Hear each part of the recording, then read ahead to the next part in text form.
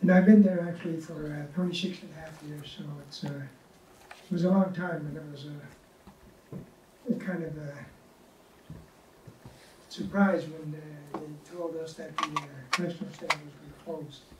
So it kind of bumps me right out. Anyways, I'll start reading. I'm glad to see that the Yorklands Hub has inspired so many people. Great to see this enthusiasm to develop this beautiful property of the former Guelph Correctional Center to become a heritage parkland. I remember driving to work for about 26 and a half years and enjoying my ride through the property many years ago. I also think back, I realized that without the planning of administration and teaching of landscaping skills to the inmates has helped us to form this vision. This structural insight of rehabilitating inmates has been beneficial in giving us the foundation of the creation of Yorkland green space. The future has always been based on the past to get ahead, a foundation to build upon from one human to the next. The history, structure, and lesson in the studio. Next. Working as an art director in the Department of Recreation, I was very fortunate that at the time I arrived at the Guelph Correctional Center, the Ministry of Corrections had implemented a full-time art program. First time ever.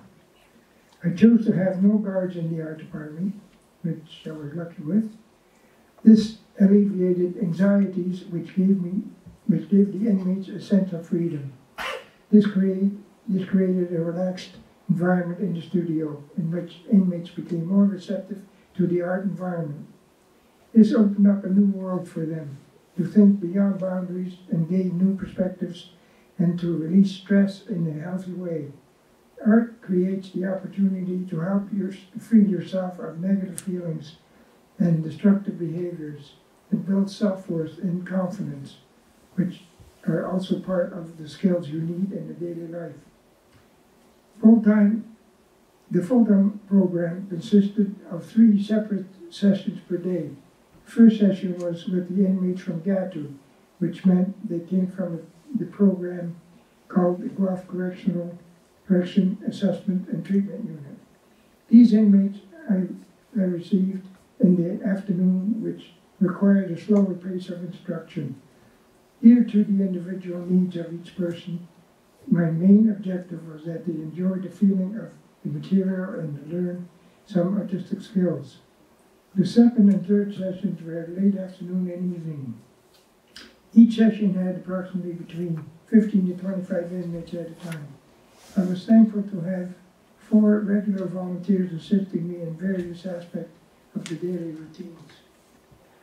Especially, I'd like to mention Carol Williams, John Walters, without whose help I could not have fulfilled. That was all that I could accomplish. Since the studio was divided into 3 different areas, extra assistance was essential. The first room was established as a pottery and woodworking place. The second was the greatest area, which was set up for stone carving, painting, clay modeling, mold making, leatherwork, etc. The third room was my office space, where I discussed with inmates problems that needed extra attention. So overall, the studio space was about 1.5 the size of this room, at least maybe twice the size by the looks of it now. Later on, John Walters used the office for an added program called The Wound Itself. I will explain this program later since it is partly involved with one method of the painting program, which I will explain next. It's under art mythology. First of all, I taught art in an open curriculum, which meant that I was not going to tell them what to do or what to participate in. I showed them certain methods and skills necessary to use the tools and the materials. Most of the inmates wanted to do a painting. I had a method that would work every time. I felt confident in that, I believe. Due to the shortage of funds, we reused bed sheets donated by the housekeeping staff Sheets were thrown on the floor, different colors of diluted paint were thrown on them. The paint blended in unique patterns. The artist then saw images in patterns which were outlined with white chalk and painted within the outline. Using this method, created artistic insight and interesting paintings which gave them self-confidence and pride. The Wounded Self. John Walter's program, The Wounded Self, was in addition to my overall program.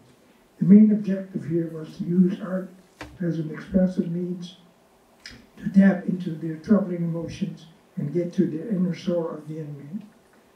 The additional group discussions that followed these painting sessions were found strengthened an effect of their inner exploration. By using this creativity in this manner, we were hoping they could channel their energies and thoughts in a more positive manner and improve their ability to function on the outside world and in daily life. John and I concluded that this therapeutic environment created a sense of freedom, and as one inmate summarized, it gave him a welcome respite from his present condition.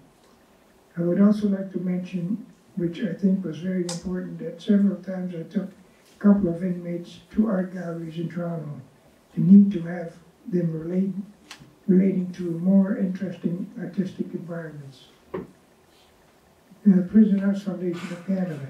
The Prison Arts Foundation of Canada provided an avenue to escape for the creative talents which are locked behind bars in many penal institutions of this nation. By exhibiting, marketing, and by instruction, Prison Arts has reached out to and assisted countless fellow humans to free themselves through the medium of artistic expression from the constraints imposed by incarnation. It was founded in 1967 and launched by the St. Leonard's Committee, in which it had grown to a nationwide competition. On May 1st, 1972, the Prison Arts Foundation was incorporated as a registered charitable organization. It was the first such volunteer organization in the world. In the following years, John Walter and I joined the board of directors. The Guelph Correctional Center was very well represented in the exhibitions, which had excellent television and newspaper coverage. Too bad this important foundation was dissolved in 2015 because the government no longer believed in the existence of this program. Murals and Indigenous arts. I also like to mention how Vincent Bocchini ended up painting so many murals on the inside walls of the institution. When he first came up to the art studio, I noticed that he was a professional in the arts. I wrote a letter to Ron Braden, Deputy Superintendent of Programs, explained the situation at hand, and pointed out that Bocchini would be an excellent opportunity to have him paint murals throughout the institution. Mr. Braden thought it would be a great idea, and so it became a reality. There was quite an indigenous population at the Guelph Center. Some of them came to the art studio on a regular basis. Most of them did paintings, and some wood carvers, usually about cultural and specific images, telling stories, sharing history, legends, and knowledge of the background. Also, Inuit soapstone carver like Kodamono and a wood carver named Paul McHugh visited the studio frequently. There were several pictures of the indigenous artists I have included in the photo presentation. Some of these artists have displayed in galleries. For instance, we have the artist Richard Bedwash, who became quite known, and he lived from 1936 to 2007, so it's fast on. Later on, the Aboriginal peoples established their own area called the Neva Sundrum, or also called the Brotherhood. In this area, they stressed the value of spiritual awareness. After this change, fewer indigenous inmates came to my studio. Now, a recognition of the art program. In 1978, the Ministry of Corrections awarded me the Ontario Ministry of Corrections plaque, which was presented by the Minister of Corrections, the Honorable Frank Gray, for judging the arts category for Prison Arts 78 and the development and quality of the program at Guelph. Ontario Arts Council had also announced that the Guelph Correctional Centre is the 1982 recipient of the Stedman's Award, granted to me for my program in the Arts Department by Mary Norman, Executive Director of the Prison Arts Foundation. I have many newspaper clippings up that I have represented the art program in.